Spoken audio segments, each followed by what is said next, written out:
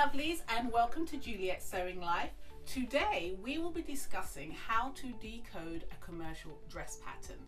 We're going to be talking about how and what all those little marks mean, and we're going to be giving you a PDF download so you'll be able to check that out along with this video. So let's get started. Okay, we are at number 18, which is a stay stitch. You find that pattern calls for a stay stitch for anything with a rounded edge normally. So the top of a dress or a top or anything like that, that is, especially if it's a woven piece of fabric. We want, it's a stay stitch because we don't want it to move and we want to make sure that it stays quite solid. So the stay stitch is usually on a circular collar, and it tends to tell you to sew in directions. So you go this way and then that way and you meet in the middle. So let's show you how that is. I'm back to stitch 0 with a 2.5 stitch. I've lined up my needle. Oh, it's slightly off, but it doesn't really matter, but let's put it right on.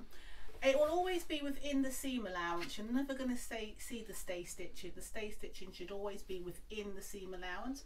So let's get going. So it tends to go in one direction first to get to the middle. Oh, I caught my thread a bit there. Oops.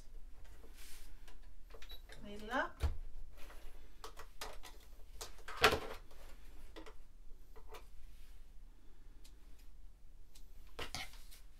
And then you start from the other direction.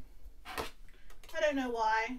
Some patterns just say just do a stay stitch all the way along the line within the seam allowance, and some say go in opposite directions. I don't know why. It is just the way it is. And then the next one goes in like this, and then we just meet up in the middle.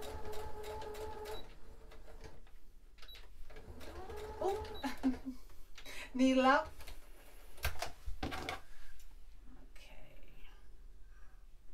And that is how you do a stay stitch and why you do a stay stitch. It's to secure, it is to secure your neck edge so it doesn't lose its shape. So that's stay stitching. And now we're moving on to layering the seams and trimming corners. So I'm going to do 19 to 22 all on this one piece, so bear with me. So the first one is layer close to your seam, and this is what this looks like. So here we have our seam that we sewed, we've pressed open. So now this number 19 is asking you to layer the seam.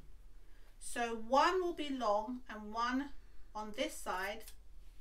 That might be what they mean by layering the seam. It could also mean that they want both of them layered. It depends on the particular pattern and what they will show you what they mean by the layering of the seams. So that's number one. The second one is trimming the corners. So if I was making a bag and I had sewn these corners and basically I was going to turn it the other way around, the way to cut, you want to cut the corners. So you're going to clip, let me do it on this side. You want to snip the corners, but you don't want to snip your stitched edge. So that would be snipping the corners. So you'd phone up there and then you cut right close, but not your stitching. So that is trimming the corners. And then the clip inner curves, I cheat. This is what I use. I use this. I use my I'm sorry, but it's just, I'm just going to use my pinking shears. That's the best way around this. Basically, it's going to be a circular, it's usually the collar piece. And what it's wanting you to do, because this is not going to sit nicely, it's going to be too bulky. So what it wants you to do is they want you to actually layer the seams. And normally you'll see people do this. They do this, and they do this, and then they do this. Technically that's what it is, and if you don't have pinking shears, that's what you would do. You'd make little triangles, if you like, just like that. So that's how you would make it. That is number 21. I cheat, and I simply use my pinking shears. That is clean and perfect. Look at that. You're not going to see, there's no bulk. Just use your pinking shears. This is, you know, pinking shears. I was like, why do I need pinking shears? This is an expense, till I learnt this technique. And if you make your own clothes, you're tending to have a lot of curves, whether they be sleeves or collars, tops of the trap, anything where you need to clip those seams, your pinking shears are your best friend. Look at that. So I love doing that.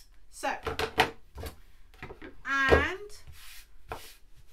notch outer curves. Well, you could use the same thing. Notch outer curves. And that's the same thing. So that's layering your seams. And finally, number 23, the understitch. Let me just turn my machine on.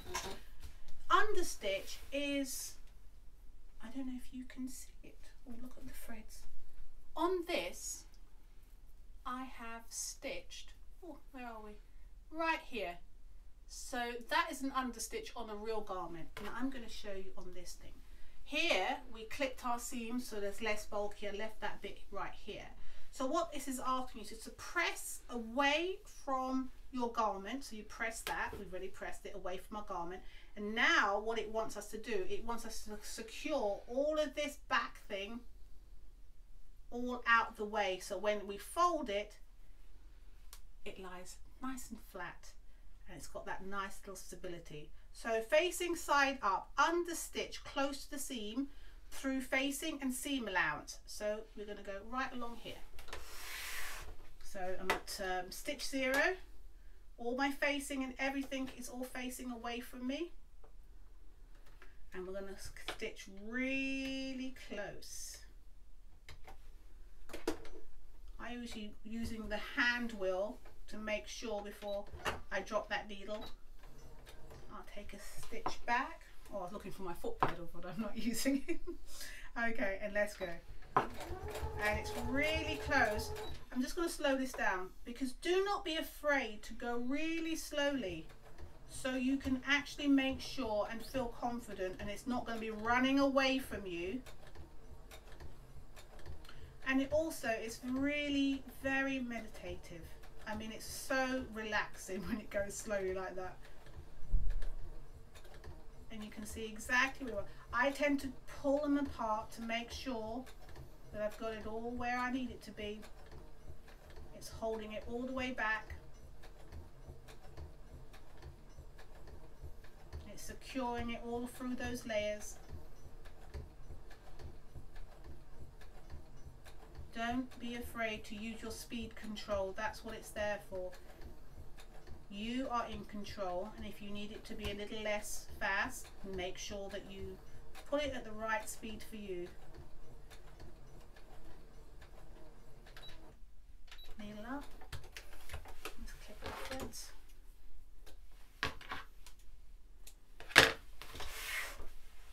And there we have it. It's secured all there. Now, and that's nice and close. You see? Don't think about that. It's a nice close edge stitching or under stitching, depending on which way you're using it. So that is decoding the symbols on a commercial dress pattern. I'm so glad that you joined me for this. I hope this was really useful for you. Don't forget to download the PDF that goes along with it. And you'll see the little close-up version, so you'll be able to pay attention a little bit closer or see a lot closer. And thank you for joining me, and our next video is going to be how we cut out our pattern. So I'll see you for the next one.